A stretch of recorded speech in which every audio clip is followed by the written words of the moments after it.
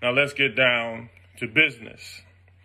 I want you to notice that I am wearing my uniform this morning because it is this uniform we wear in the battle against the enemy.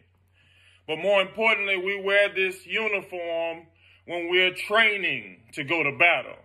Why? Because in training to go to battle, we discover who we are, how we're built, and what we need to do to overcome the enemy. The enemy that we're going to speak about today is ignorance, dysfunction, and a self-fulfilling prophecy of failure in our lives. You see, the scripture says we war not against flesh and blood, but principles and principalities and spiritual wickedness in high places. The high places today is your mind. The high places today is your erroneous thinking that gets in the way of your progress and your success. The high place today is when the enemy tells you that you can't, that you will never, that it is impossible. That's the enemy. And I'm going to make a disclaimer here. My speech today might make you a little uncomfortable if you're not comfortable with yourself. My speech might make you a little uncomfortable if you're too comfortable with yourself. And your parents, your grandparents, your forefathers and mothers have sent you here to get an education that will not only benefit you, but break down generational curses of poverty, poor choices, and pain from generations of your families that need you to be successful.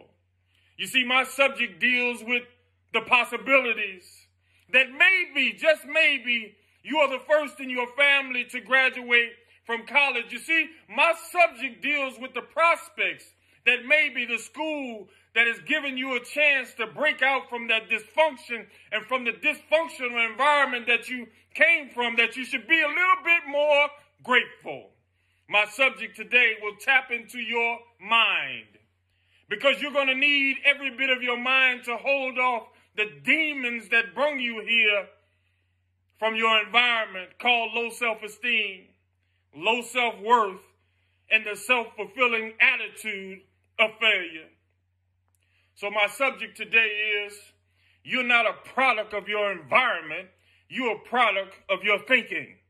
Oh, I'm going to say that again because I don't want you to miss that. You see, you're not a product of your environment, you're a product of your thinking. You see, until you change the way you look at things, the things that you look at will never change. You see, environments don't have thoughts, people do.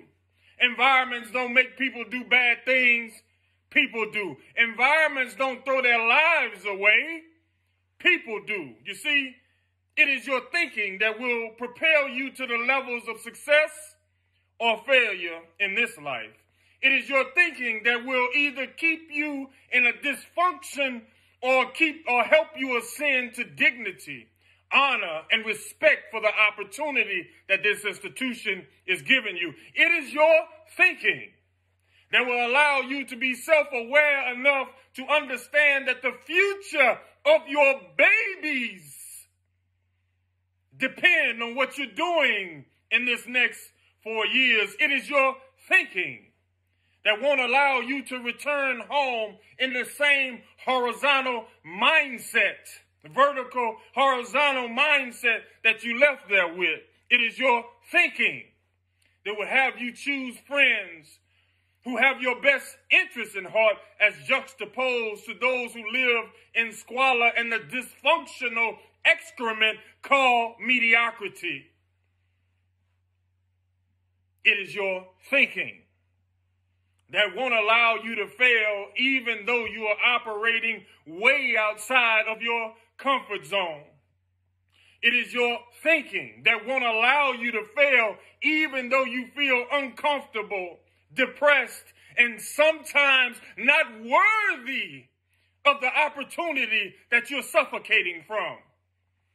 It is your thinking that won't allow you to fail even though you can't stand your professor. your coach, the business office, because they are pushing you towards your potential. It is because of your thinking, it makes you understand that the professors, the coaches, the business office are in their profession and living their dream. Now it's time for you to live yours. It is your thinking that allows you to know that your mama and daddy can't really afford to send you there, because some of them are living from paycheck to paycheck to keep you there. It is your thinking that makes you get up and study. Listen to me. Even though you're unmotivated, unsure, and uninterested, it is your thinking that allows you to transcend being unmotivated, unsure, and uninterested, because you know that your family is depending on you. You see, it is your thinking that allows you to foresee the future, and those who are seeking to hire you won't hire you because you are unmotivated, unsure, and uninterested, because you didn't leave Jarvis Christian College with a degree. No, I got to say that again because that was too powerful for you to miss. You see, it is your thinking that makes you get up and study, even though you're unmotivated, unsure, and uninterested, because you understand through the process of cognition, these things will affect you the rest of your life and will sentence your children to poverty, dysfunction, and dilapidation. You see, you should understand through your thinking that you won't get hired unmotivated, unsure, and uninterested because you didn't leave that institution with a degree. You see, is the man who thinks and the man who doesn't, are they alike? By no means. The man or woman that does not think is like cattle, or even less. You see, you're not a product of your environment, you're a product of your thinking. Cattle only does what their environment allows them to. But you, young Jarvisonian, you are a student and a human being. You have the ability to transcend your environment through thinking, through actions, and through your willingness never to quit. My subject today is, you're not a product of your environment, you're a product of your thinking. Now let me help you think through the process. You see, let me help you with a plan to carry out and begin your thinking anew, that you will break through these chains of dysfunction. First, you have to have a philosophy. Second, you have to have, based on that philosophy, developing an action plan.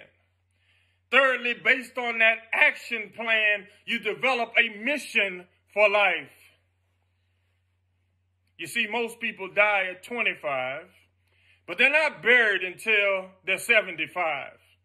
Why? Because when things get hard, they quit.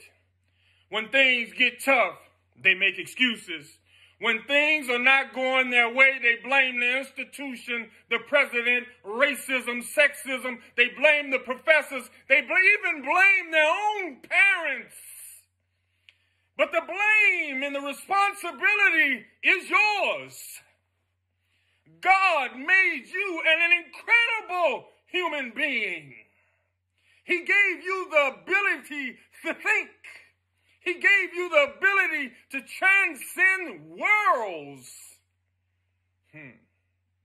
He gave you the ability to be anything that you really want to be, but it takes hard work. It takes thinking. It takes being uncomfortable. There's an old saying, even a turtle has to stick its neck out to make progress. Oh, I'm going to say that again because I don't want you